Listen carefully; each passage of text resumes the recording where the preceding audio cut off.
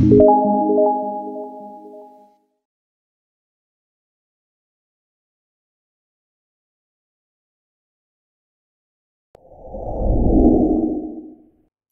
back. In this video, I'm going to demonstrate some of the functionality of documenting in WebED.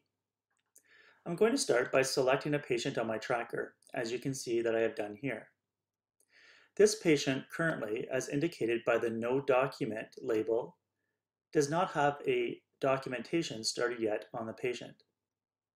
To start a document, I could either click on this No Document label, which will take me into the documentation module, or I can select the Document button at the top of the screen here. I'm going to go ahead and select the Document button. When I select this button, it's going to bring up the templates that are available for me to choose from for this particular patient. This includes options for an ED Adult template, an ED Fast Track template, an ED Pediatric template, and an ED Trauma template. You will notice that there's also a version of each of these templates that has a little asterisk. This is a structured version of the note, which will pull in discrete data elements into the note for you, such things as past medical history, medications, and allergies.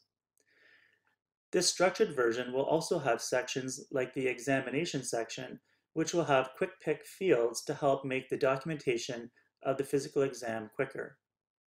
You have the choice to pick between either a structured note, noted by the asterisk, or a more simplified version of the note, which provides just the basic narrative box and assessment and plan areas for doing your documentation. If you do select the more simplified version of the template, you do have the ability still to pull in discrete data into your documentation. We will demonstrate this further into the video. For this patient, I'm going to select a simplified ED Adult template. When I select this, the template is now brought up on the screen for me to fill out. The template is broken down into several different sections: the history of present illness, the procedure section, medical decision making, assessment and plan, as well as reassessments, a handover note, and discharge plan. The handover note section will populate when this patient is signed over to another physician and a handover note has been placed on the chart. Each of these sections are designed for information specific to that section.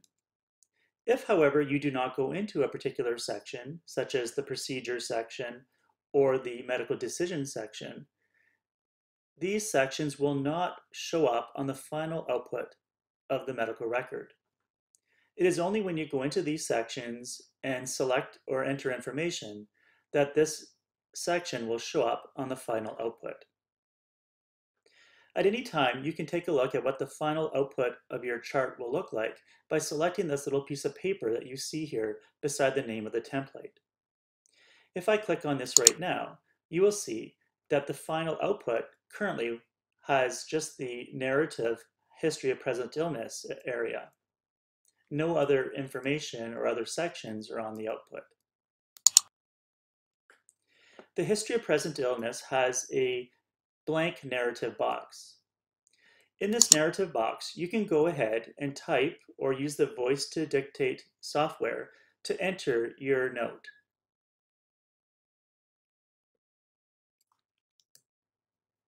You can also, within this narrative box, pull in any templates that you have built within the Nuance Dragon system.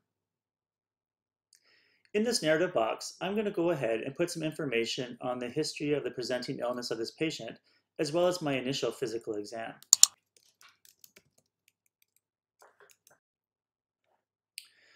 Within the narrative box, you can also pull in any templates that you may have built in your voice-to-text Dragon software. I'm going to go ahead and start placing a note on this patient. This patient is presenting with chest pain and shortness of breath. I've opened up my voice-to-text software, so now I'm going to use that to put in the remainder of my history of present illness. The patient has been complaining of the chest pain for the past 3 days, period. New paragraph. It is not associated with any cough, comma, or any hemoptysis, period. New paragraph. The patient has also been experiencing a bit of pain in the right lower calf muscle, period. New paragraph. The patient's past medical history is unremarkable, period. New paragraph. The patient is on no medications and has no allergies, period. New paragraph. On examination, the patient's vital signs are stable, period. The oxygen saturation is 100%, period. New paragraph. Respiratory examination is within normal limits, period. New paragraph. Cardiovascular exam is within normal limits, period. New paragraph.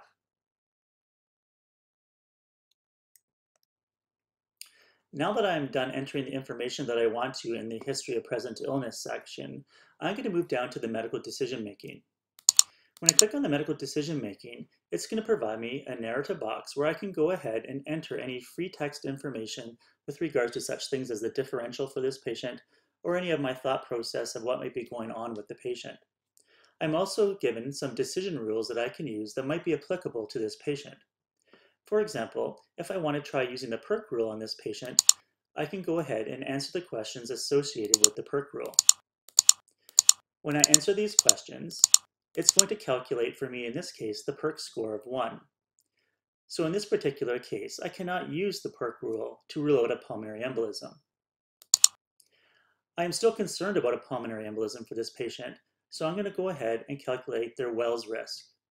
I'm going to select this score and answer the questions that it asks me here.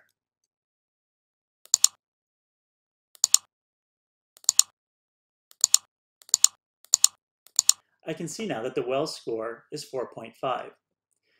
This is a moderate risk score, so a PE is likely. However, doing a D-dimer would not be helpful in this patient, and I should go straight to doing a CT scan. What I'm going to do under the narrative box here is put in my differential to rule out a pulmonary embolism and rule out acute coronary syndrome.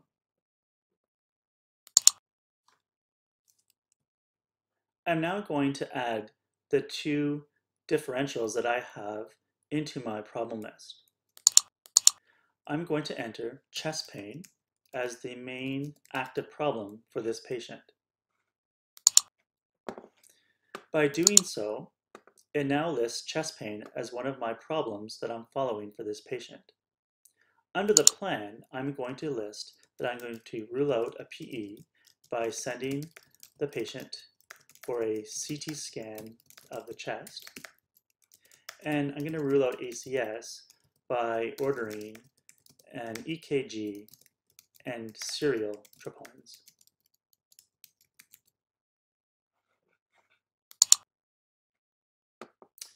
Now that I'm done entering information at this time for the patient, I can go ahead and hit the Save button at the top right-hand side of the screen.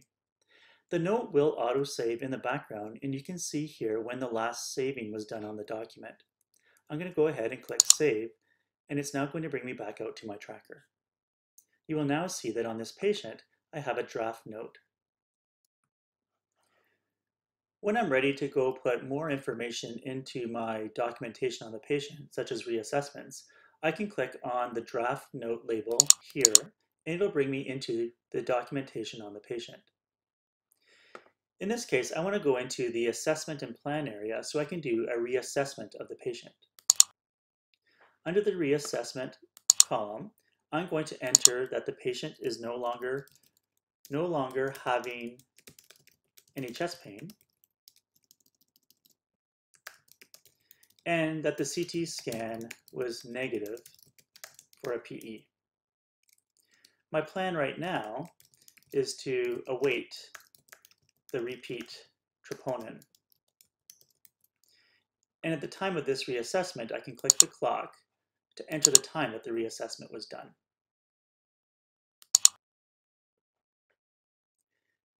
You can now see when I click on the little piece of paper beside the ED adult template name, you can get a view of what the output of this note is starting to look like. Here with my history of present illness and physical exam, the medical decision making that was done, as well as the assessment and plan and reassessments. I'm going to go ahead and save this note and go back to my tracker. I'm going to go ahead now and document on another patient. The patient that I have selected here currently has no document started. I'm going to click on that label to bring me into the documentation module. Here, I'm going to be provided with a list of templates to choose from. This is a trauma patient, so I'm going to select the trauma template. However, I'm going to pick this time the structured data trauma template, which is going to pull in discrete data from the patient's chart into my note for me. When I select this chart, you will see now that the document has a past medical, family, and social history section, as well as a medication and allergy section. When I scroll down to the past medical, family, and social history section, the past medical, family, and social history has now populated within my document for me. This information is coming from the section over here in the reference panel under the past medical, family, and social history module. I can go ahead and enter more items into the medical history by selecting this button here if I wanted to. You will also see at the bottom here, under medications and allergies, that the system has brought into my documentation the patient's home medications, as well as any allergies that they had listed on file. The trauma template has sections such as the primary and secondary survey. I can go ahead and put in a narrative note as I have done in the previous example, and I can go into the discrete data sections such as the primary and secondary survey to provide more information on the exam of the patient.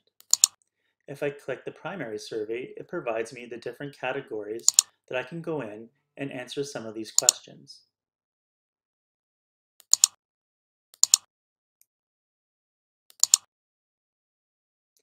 Similarly, if I want to go into the procedure section, if I had to put in a chest tube, I could click the procedure section.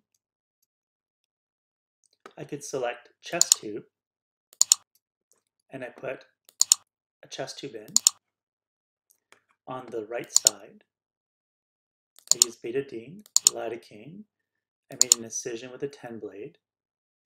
I sutured it to the skin. There was some blood drainage, a small amount.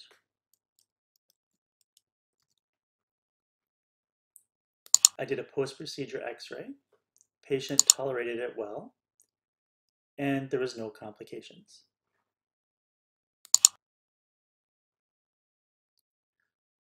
When I'm done entering information into my chart, I have the option once again to save it or to sign it. I'm going to keep this in a draft state so that I can go back to it later to enter more information, so I'm going to go ahead and just save it. I'm going to go ahead now in this next example and place a document on the patient I have highlighted here on the screen. I'm going to go ahead and hit the document button. It's going to bring up the list of templates that I can choose from. This is a fast track patient, so I'm going to pick the fast track template. In this example, I'm going to do my entire note for this patient all within the narrative box. I'm not going to use the document templates that you see down in this section here. I'm going to use my voice to text software to enter my note. This 22-year-old female is presenting with a sore throat for the past 3 days period. The sore throat is associated with a dry cough, and some intermittent fever and chills period. New paragraph. Her past medical history is unremarkable, and she's on no medications period. New paragraph. On examination, her vital signs are stable period, she's afebrile period, and her oxygen saturations are 100% period. New paragraph. Her pharynx is red, with tonsillar exudate bilaterally period. New paragraph. She has some tender anterior adenopathy period. New paragraph. Respiratory examination is within normal limits period. New paragraph. Impression and plan, colon, acute pharyngitis, period. New paragraph. A throat swab has been taken, period. Tylenol 1 gram, Q6H PRN. New paragraph. The patient's been advised to follow up with any increasing symptoms, comma, problems swallowing, comma, or any concerns, period. Now that I've done my note, I'm going to go and save it. But this time, I'm done with the note and I'm going to sign it at the same time. So I'm going to go ahead and hit the sign button. When I hit the sign button, it's going to ask me a couple questions. One is there any signers that need to be on this document? The only time this field would be used is if you have a mid-level provider working with you, such as a nurse practitioner, a medical student, or a resident, that you want them to use this field so as that you can co-sign off their note. Otherwise, this section for signers would not be used. The Copies To field allows me to send copies of my emergency record to other providers. It will list me as one of the providers because I have been taking care of this patient. If the patient had a family physician listed in the chart, that family physician would be listed here as well for you to select. You can, however, also look up in the catalog any other physician that you would like this to be copied to. For example, if I want this to be copied to Dr. Smith, I would type in his name and it would add him to the field to have this copied to him. When I'm done, I hit the sign button and enter my PIN number. I've now signed off and completed this document. You will now see on the tracker that the field has now changed to signed to show me that I have a signed document on this patient.